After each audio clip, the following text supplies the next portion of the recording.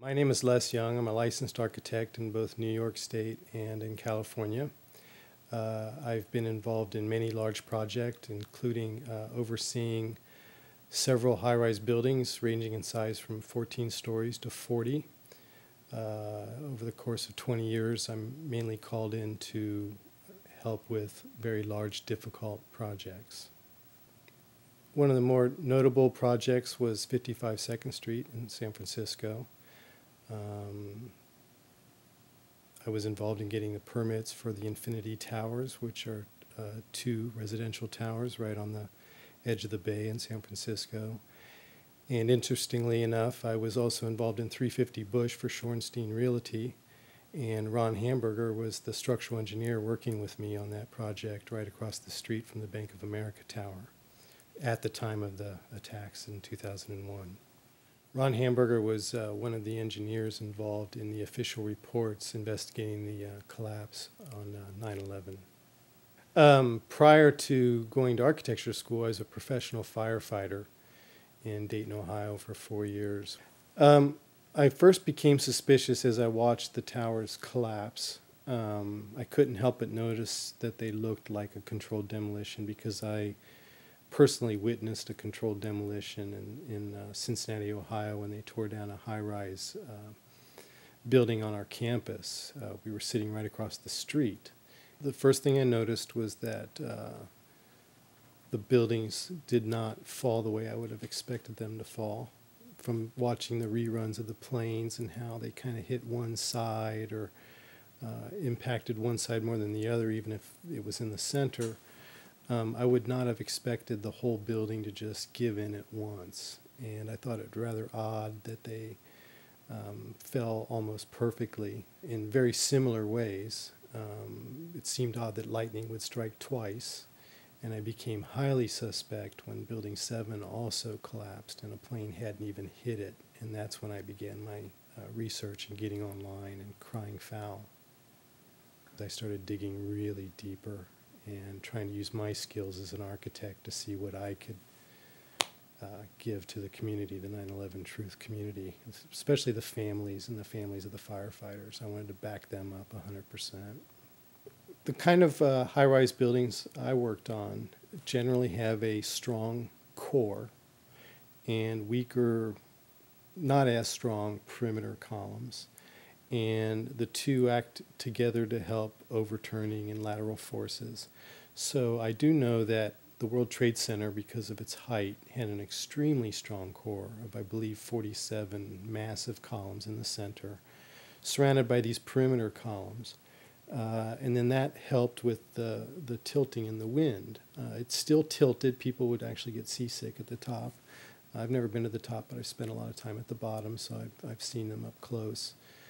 And again, when I watched them fall, I could not see how those massive, very thick columns could just snap like that. I would have expected most of them to stay intact with the floors collapsing around them. And what we should have had was a bunch of floors pancaked at the bottom with these spikes sticking out.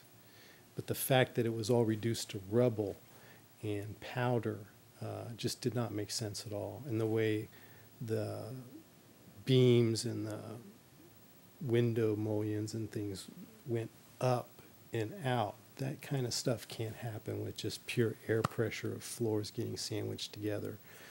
And also knowing the melting temperatures of steel and kerosene and jet fuel, knowing that it takes a blast furnace with air blowing with blowers to try to get steel to melt, I knew that the steel couldn't melt and become molten with those kinds of materials just burning in open air. Just a lot of things didn't make sense.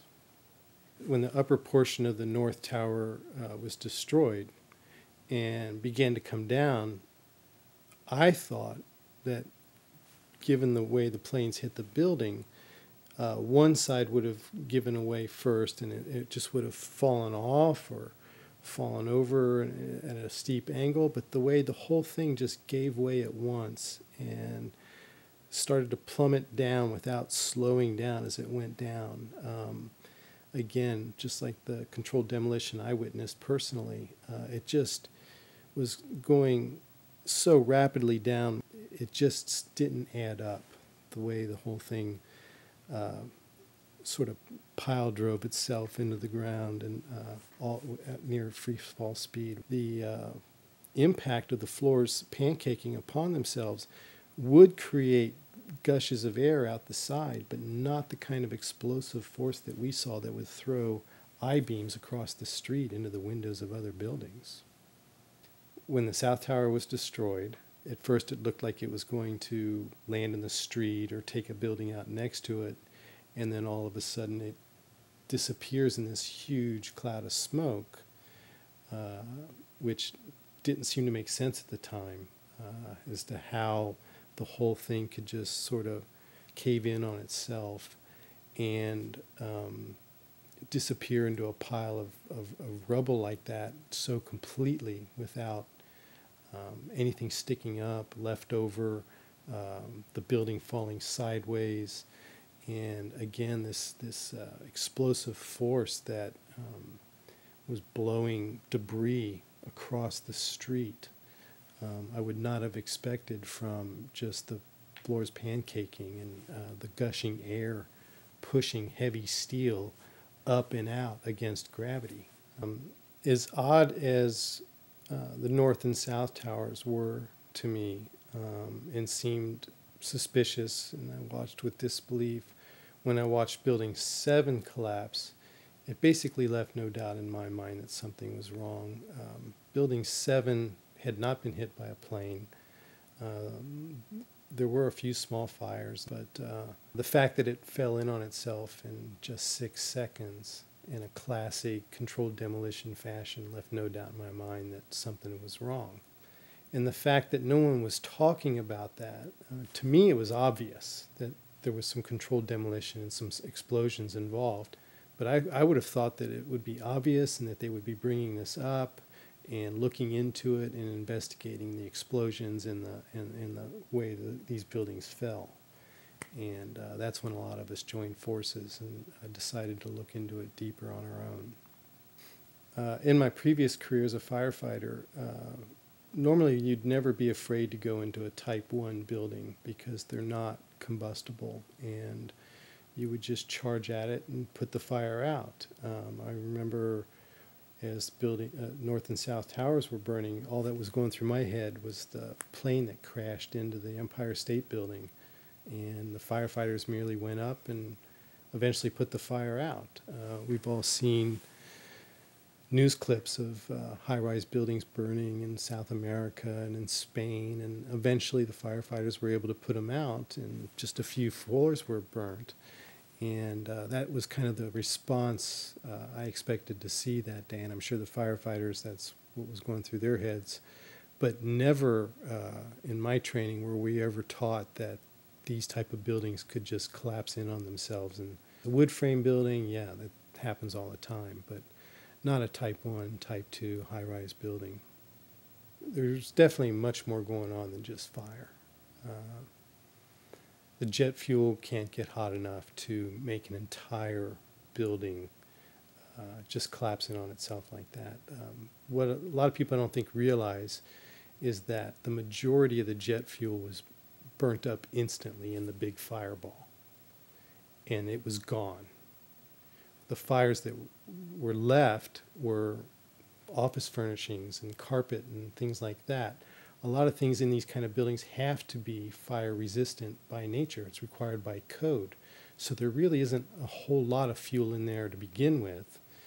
But the jet fuel argument just doesn't cut it with me, because when that big fireball came out of both the towers, that was the jet fuel, and it pretty much was over at that point. And NIST even acknowledged that the rest of the fuel that was left over, unburned, would have burned up within 10 or 15 minutes after the initial explosion, which would have resulted in normal office fires with a lot of paper, furnishings, things like that, which could still do a lot of damage. It's just that the buildings did not come down from hours and hours of jet fuel burning within the building.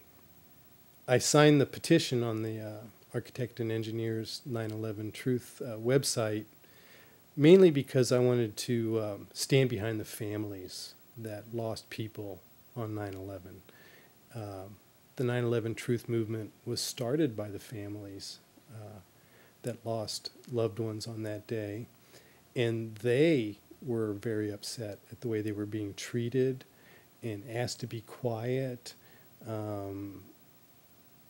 It really upset me that our own government wasn't backing these people up. And I was watching the funerals of the firefighters, and as an ex-firefighter in the firefighters union, I wanted to give my old firefighting brothers and sisters the support they needed and to back them up as an architect now because I can't do it as a firefighter. I just felt like they were all out there alone screaming for help, and our own country was ignoring them and ignoring their needs and not taking care of them the way we should have after that happened. And so I'm going to do everything I can to continue that fight and not give up and stand behind them 100%.